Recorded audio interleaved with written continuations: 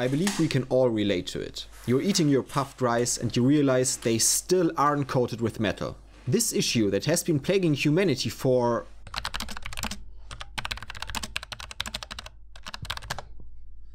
over 100 years will end today.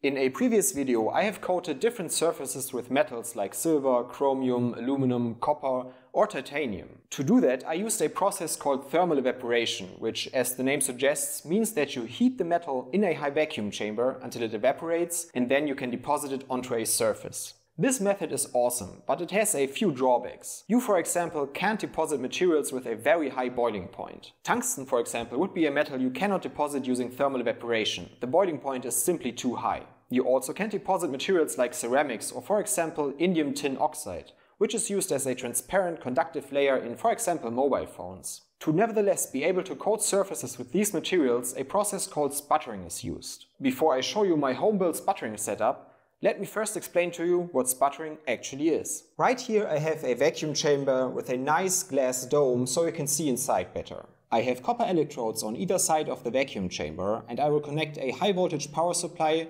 to these electrodes.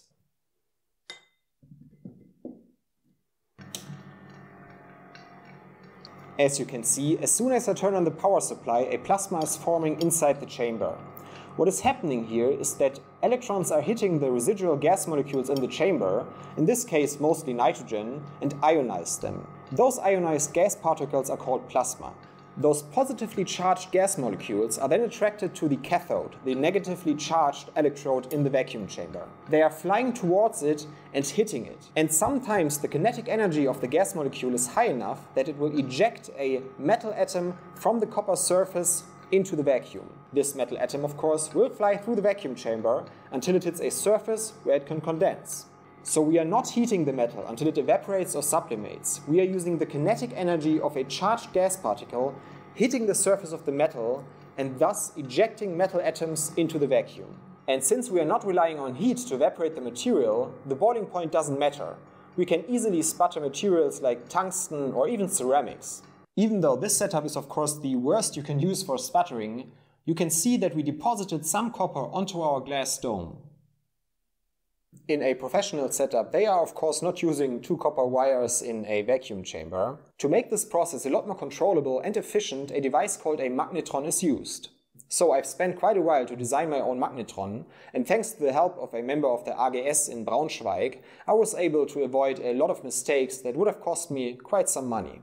Now that I have the plans, I will use my lathe and my mill to machine the parts. Oh right.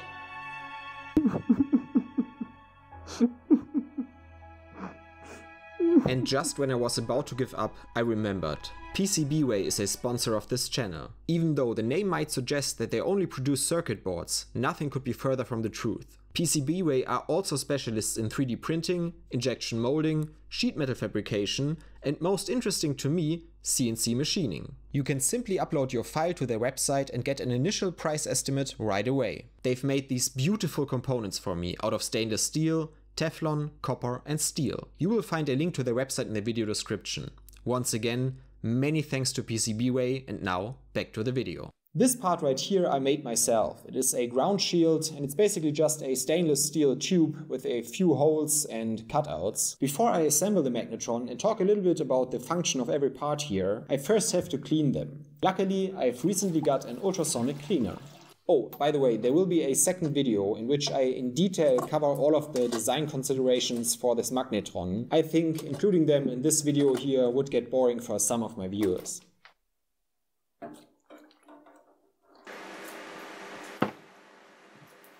With all the parts cleaned, it is time to assemble the magnetron and talk about the function of all of the different parts. Right here you can see what I call the target holder. A target is just a piece of material that you want to deposit onto a different surface. In this case, it is a piece of copper.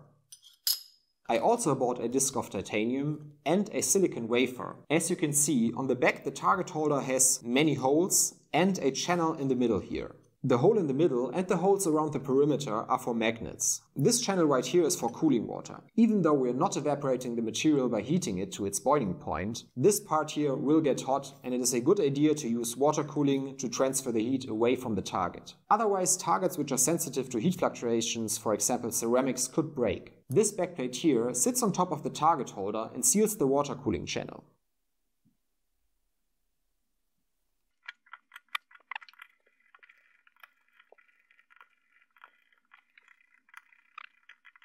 By the way, it is really cool to see the eddy currents produced when I insert the magnets into the copper. Not sure if you can see it, but it's falling very slowly. Also, it's falling very slowly out. With all of the magnets inserted, I can now install the magnetic yoke. As you can see by the corrosion, this part is not stainless steel.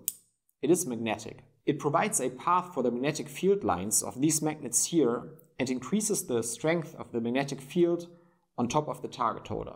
To prevent the magnets from jumping out when I get near them, I will use this acrylic plate here to hold them down.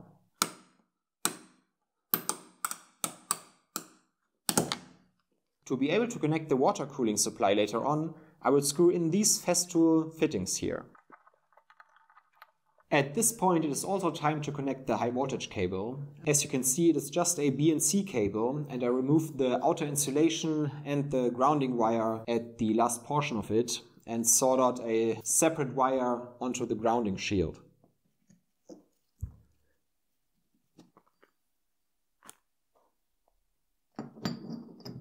By the way, I think it's one of the best feelings ever to see something you have designed come to life as a machined part. I had to switch gloves quickly. I was told in the comments that natural latex gloves are not good for high vacuum applications because they can leave a residue, but since this part right here will not be used in a high vacuum, I'm not that concerned. Since the high voltage cable is connected to this part here, it will be at a negative high voltage potential, which means I have to insulate it to my vacuum chamber. For that I'm using this PTFE insulator ring here.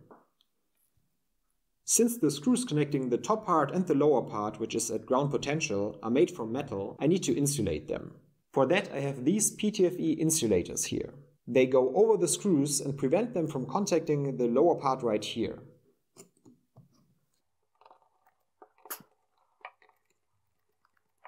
Some of you might wonder how I'm going to mount this massive chunk of metal in my vacuum chamber, and that's where the member of the AGS had an ingenious idea. This right here is a stainless steel tube with a KF16 flange on the end.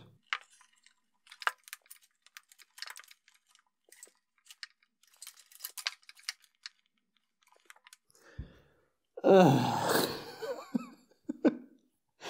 forgot the O-ring with the centering ring. And this KF16 flange can then be attached to the magnetron using these pieces right here. Since my microphone has failed in this part, I will explain via voiceover what the additional components are for. As I have already explained, the target is placed on the magnetron. To ensure a better heat transfer, it is tightly clamped with this ring at the edge. If the magnetron were to be mounted in the vacuum chamber as it is now, and a high voltage applied, plasma would form around the entire upper area. However, we want it to only burn directly above the target. To prevent plasma from forming on the sides, this ground shield is slid over the magnetron. Additionally, a plate with an opening matching the diameter of the target is then attached to this ground shield. I almost forgot to thank Vissel Vacuum, the company that built my vacuum chamber, for making this stainless steel tube with the KF16 flange on the top for me. Thank you a lot. To mount the magnetron in my vacuum chamber and to seal it, I'm going to use this fitting right here. The fitting has two O-rings inside, which get squished when I screw the cap down, and this way it seals against the stainless steel tube.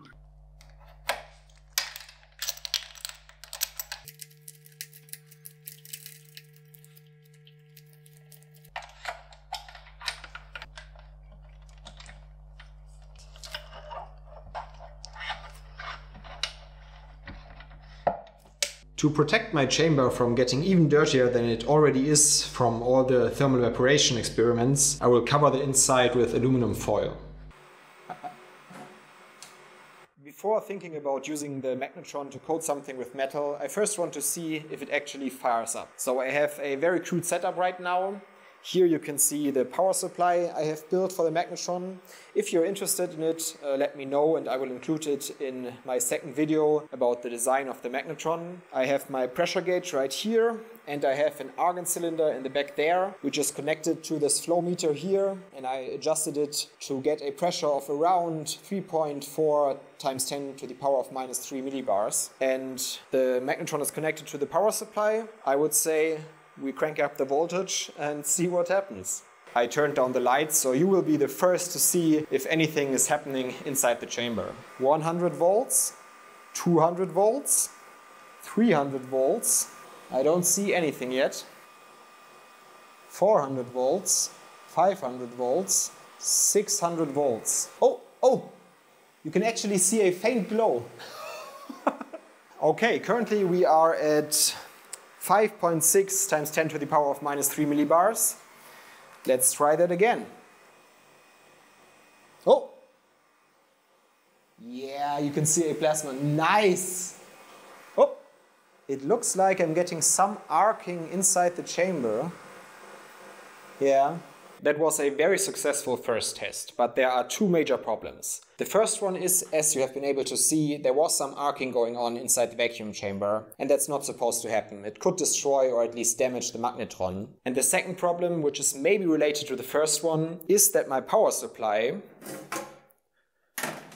or at least the microwave oven transformer of my power supply, got very hot. My suspicion is that it either has to do with the arcing inside the chamber or maybe my DIY rectifier right here. First, I'm going to fix the arcing inside the chamber and show you what I think is the culprit for it. Then I will test it again and see if the problem with the power supply still persists, and if so, I will change out the rectifier. These screws you see right here are at a high voltage potential because they are connected to the top part of the magnetron. That's the reason why they have this PTFE insulation around them. This path here is very short, so I think it is possible that some arcing is occurring between these screws and the base plate of the magnetron. I hope that by putting some Kapton tape above the screw and punching a little hole inside to allow the air to escape, I will alleviate this issue. Okay, second test. Let's see if we still get arcing inside the chamber and if the power supply still gets hot. I can already feel that the power supply is getting warm. To exchange my DIY rectifier, I bought one of those KBPC 3510 rectifiers. Please don't judge me for how the power supply currently looks from the inside. I've just temporarily connected everything because I want to test if the rectifier was indeed the problem. So let's try again. 200 volts. Oh! We are at 200 volts. Ooh, and that looks way better than before. Oh, that looks so freaking cool. 400 milliamperes. Oh, and you can't see it on camera, but the green color of the copper plasma is starting to get noticeable. I just noticed something. I was wondering if I'm actually sputtering something, and then I noticed, maybe you can see it, that this glass here is getting suspiciously reflective. So I looked on the other side and, well, yeah. I definitely have to get some glass pieces to cover my viewports. But great to know that the sputtering process actually works. Here you can see the chamber from the inside. And yeah, well, it's good news and bad news. That's not coming off. I was able to etch the copper from the glass viewport using some ammonium hydroxide and hydrogen peroxide. Normally you would just use a shutter to close off the viewport when the plasma is burning, so you're not covering your glass from the viewport. The problem is that I want to be able to see what's happening inside and I want to show it to you. So I could use a sacrificial piece of glass or acrylic in front of the viewport, but then I would have to replace that every time or clean it every time.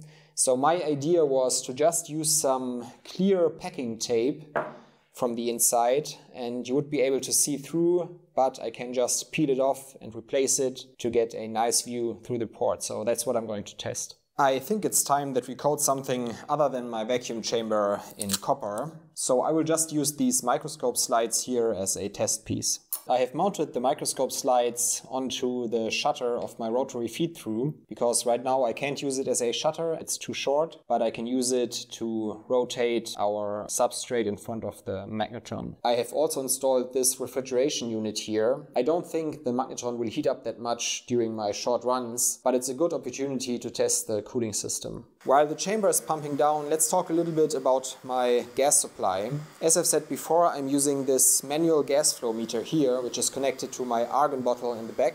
But I also have a digital mass flow meter here, and in an upcoming video with a lot of upgrades, I will also install this digital mass flow meter. The green plasma from the copper looks so freaking cool.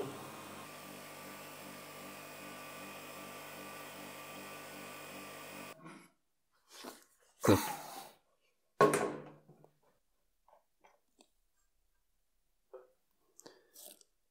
Okay. Interesting, the adhesion to the microscope slides is a lot worse compared to the adhesion to the viewport glass. As you can see, the surface finish is very rough. I tried to improve the surface quality by reducing the deposition rate, thus depositing copper onto the surface more slowly. I also tested other glass surfaces but always obtained the same result. I'm pretty sure it's due to the copper alloy, as it's not oxygen-free copper. However, I can't explain why the side glasses of the vacuum chamber were coated with a perfect copper mirror. If you have any ideas, please let me know in the comments. I will soon get a target made from oxygen-free copper and then report whether it has solved the problem. But now it's time to coat something with titanium. I will just place the titanium target in the middle here and clamp it down just like before.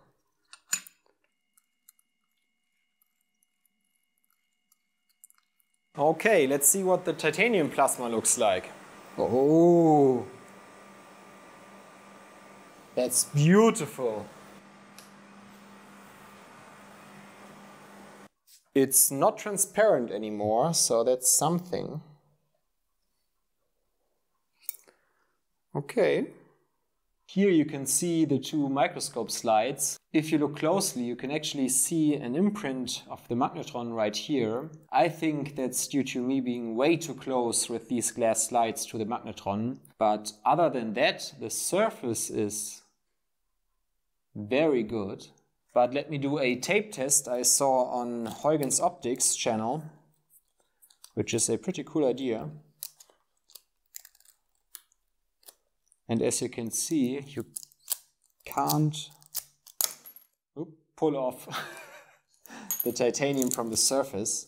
If you have made it this far into the video, you might be interested in supporting my projects financially. You can do that by joining my Patreon. You will find a link in the video description. And a huge thank you to my current Patreons. You make projects like this possible.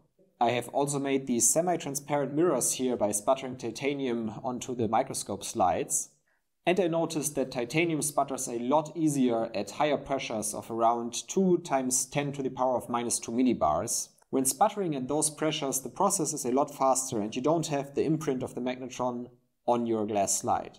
What is planned for upcoming videos? As you may have noticed, I finally have a proper workshop. Therefore, the plan is to expand the frame of the vacuum chamber to accommodate additional accessories, such as the magnetron power supply or a digital mass flow controller. I will also be testing different targets. I still have this silicon wafer and I want to see if I can coat various surfaces with silicon. Sputtering with active gas is also on my list. Just look at these beautiful interference colors of the titanium oxide layers. It would be very interesting to be able to generate these colors deliberately. But the most exciting planned project is lithography. Currently, I'm creating text on the glass plates by creating a template with my 3D printer converted to a vinyl cutter and sticking it onto the glass. This limits the details I can create. By using a photosensitive lacquer and a template, it is possible to create very small features in metal on surfaces. This is useful for things like circuit boards and many other projects. I hope you enjoyed today's video.